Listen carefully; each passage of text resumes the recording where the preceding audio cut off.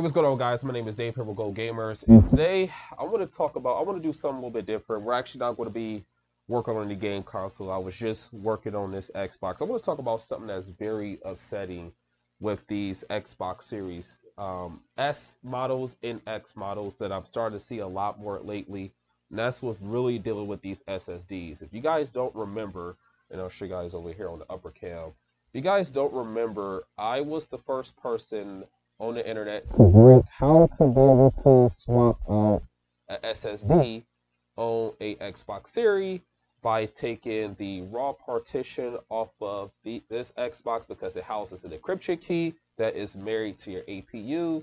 And when you take that encryption key and you swap that encryption key from this SSD to, say, I have another one right here, to this SSD, so I can move the encryption key from this SSD to this SSD.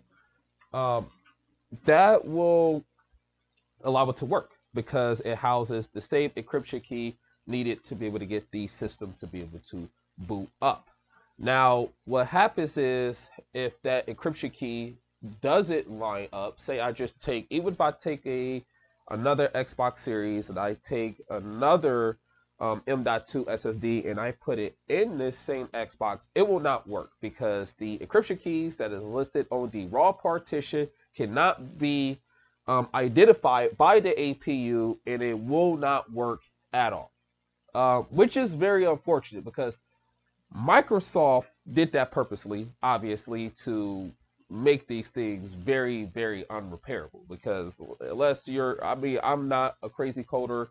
I've asked around to people to see if there was some coder out there that could possibly make it make a raw partition that could be unlocked, that could be able to work with any Xbox Series. And as of right now, it is still not possible. I made that video 2 years ago on how to be able to swap it out. And now that video is still accurate. You still can swap these things out. You still can move over the raw partition from one drive to the other drive. Now, what happens if the drive 100% dies? What happens when you got this SSD right here, when you test every single one of these caps? Every single one of the caps are testing just fine. There's no short present on the board. You do a reball on the controller and on the data, and still nothing. Then you're screwed. And unless you send this thing off to one of those data recovery places to spend about $500 to get the actual raw partition out of here, you're really just left with a very, very expensive paperweight. And that's very unfortunate that Microsoft would do something like that, because it's not like that with the PS5s. With the PS5, yes, it's difficult to be able to swap out the SSD because it's an actual SSD controller, meaning it's a proprietary Sony SSD controller that's actually balled onto the motherboard. But you can still be able to take off that old SSD if it goes bad, and you can be able to replace it with another SSD from another PS5. Yes, you have to have another PS5 donor board laying around, or you could be able to get on eBay, AliExpress, and you could be able to buy another SSD controller and be able to swap it out and not have to have an encryption key on the SSD that's actually married to the motherboard. That was something that Sony got right. Sony got this wrong. I tested everything on this board, rebought the chips, still nothing. I bust out my thermal camera, looked at this chip, it's lighting up and everything as a working SSD controller should, and still can't get this thing to work. Still can't get anything out of it. All I want to do is be able to get the raw partition off of this file off of this SSD that houses the encryption key, move it over from this SSD over to my other SSD so my customer can have working game console. Now, if my customer wants a working game console, he's going to need another motherboard along with another SSD that matches the encryption key put on that APU. That is a shame, and it makes it a lot more difficult for the average person. It makes it a lot more difficult for a repair shop like mine to be able to go inside of these game consoles, be able to get these things fixed, and it makes just everything more frustrating. I've never In my 16 years, yes, I've been repairing game consoles since I was 14. And I'll tell you guys that story maybe one day. But I haven't seen this since in my 16, 17 years of repairing game console where a hard drive or an SSD was completely buried to the motherboard and you couldn't swap it out. And here's the ironic thing about these things as well. Say if this thing didn't work, you take the raw partition off this one, you put it over to another SSD, and you put that SSD in here, and it fully initializes it. Everything is good.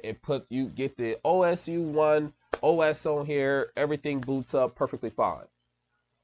But this SSD that still has the original encryption key on here, if I was like, hey, I want to put in my other SSD and put that, you can't do that. Now this is mind-boggling to me, but every time you swap the SSD and you move that raw partition from one SSD to a new SSD, the encryption key changes when you reinitializes it. So that lets me know that you can't change the Mary encryption key that's tied to the APU, because you can do it by swapping the raw partition from one SSD to another SSD, and when you put it inside that Xbox and it goes to the initialization state, when you put the OSU1 update on here, it then takes that old encryption key. It looks at it. It says, okay, this is the right one, but we're going to change it now. We're going to change the one that is married to, and we're going to make it to where the old encryption key off the other SSD will no longer work. So that's where we're still at.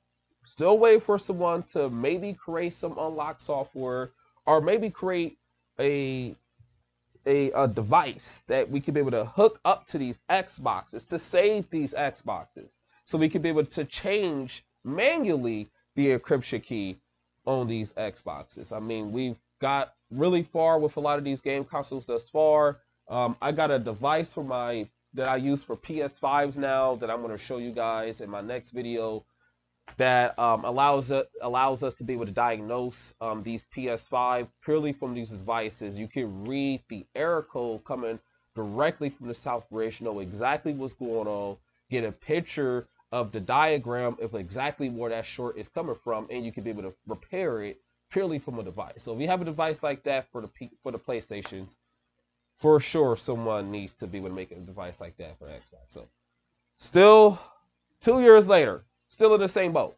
So I just had to do this little rant because this was just frustrating, because I've been getting these in a lot more often lately, and unfortunately I got to tell my customers that either we change the motherboard in the SSD, or I can give it back to you and you just have an expensive paperweight now. So that's about it. Hope you guys did enjoy this video. If you got anything to add it down in the comments below.